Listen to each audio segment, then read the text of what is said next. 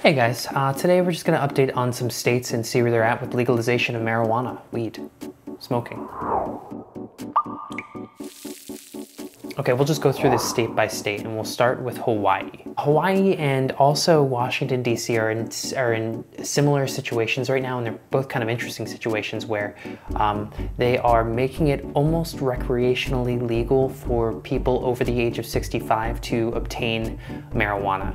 And they're doing this in different ways, but Hawaii is doing it where they are going to make it so that senior citizens can write their own reasons for needing the medical marijuana without needing a doctor to be in the process. So they can just say they need it for this kind of pain or for whatever, and they're making it even more lax than it already is, which basically is legalizing. To be fair, this state has not yet passed this. It has passed some committees and it has to go to the whole state Senate and the state House, but it is on its way through. And then we'll go to Washington, D.C., which is doing the same thing. Their senior citizens are able to self-certify. This one is a little bit further along than the Hawaii one because this just passed the mayor's desk, so it's signed into law, where senior citizens can now self-certify and they can get marijuana as easily or just one step easier than recreational, where you can just literally go to a dispensary. For them, they just say, I'm certifying that I need it, and they get it. One other thing that this bill that just passed in Washington, D.C. does, which I think is actually really cool, and other states should look at this as something to do, is around the time of 420 this year, the week of 420, I think it's April 15th to April 24th, they are incentivizing people to buy in the legal market by taking away the sales tax on the marijuana, on the medical marijuana. There is typically a 6% sales tax. They are taking that away in that week, and so hopefully it's going to incentivize people to get out of the black market and continue buying locally and legally. So New Hampshire is a bit of a controversial thing right now because they just passed something in the House that would make state-run marijuana dispensaries legal. It passed the House. It has to pass a finance committee and then go back to the House for another vote, but it's looking like it will. There's a lot of pushback on both sides. The more progressive side is saying that they don't want this to be state-run, and what that means is you see this in like Pennsylvania with alcohol, where you can only buy bigger cases of alcohol at a beer distributor or a liquor store, and these are state-run liquor stores, so you can't just go to like a gas station like you can in California or a lot of other states. New Hampshire would make it very, very strict on which dispensaries can open, and they all have to be state-run. So this bill, while it did pass the House, it may have to come back and it may not pass, but we'll see what happens with this. It may be a path forward for New Hampshire.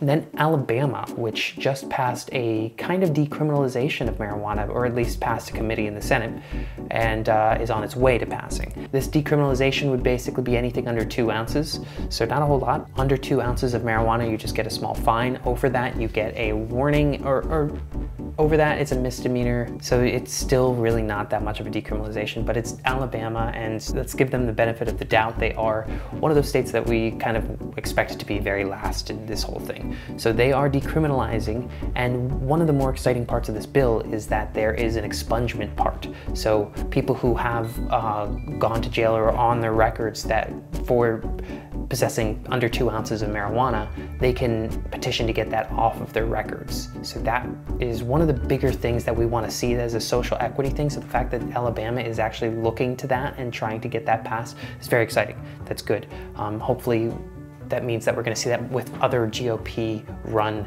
states. Then we have Delaware that's getting really, really close to legalization of recreational marijuana. It just passed another committee in the House, and it's going to the full House for a vote. It's looking like it will pass that, so I think Delaware is on its way to getting legalization. It's amazing, like literally every single day you can look at another state with updates on legalization, and then another state over here that's getting updates on legalization in some capacity, some way. So it's kind of crazy that there's just so much marijuana news happening right now. And then finally, we have Kentucky, which is not anywhere near legalization at this point, but the Democrats of Kentucky have filed a bill that would legalize in the state. So they probably will have a long road before this gets passed, but it has taken the first step, which is filing the bill, and now people are starting to think about it and mull it over. And some reactions on the Republican side may be really adamantly against, but over time those would soften. Over time that softens, and that's how that works. Those are the states. There are a bunch of them. hopefully we have this much news on every state every week this year, and especially by the time the November election comes around. And that's that for today. It's Friday, so new music. We've got the only thing that I'm kind of excited about this week is the new Beach House album. Beach House is this band, this dream pop band that's been around since, you know, the 2000s, 2006 or so. And at this point in their career, if you are not a Beach House fan, they're not gonna get you on their side. You're not gonna become a Beach House fan. However, this new album is just the most Beach Housey album that they've ever put out. It's the most elegant chamber pop music that they could ever create. It's like so many different subgenres within that chamber pop. It's shoegaze. It's kind of trappy sometimes. It's a bunch of stuff, and it's really, really exciting. It's a huge album. It's a large scope. It really feels like their final statement as a band, and I would be totally cool if that were the case. But that's out today. I suggest go checking it out. It's Once Twice Melody is what it's called by Beach House. And that's it for this week. We'll be back next week with some more stories. I'll see you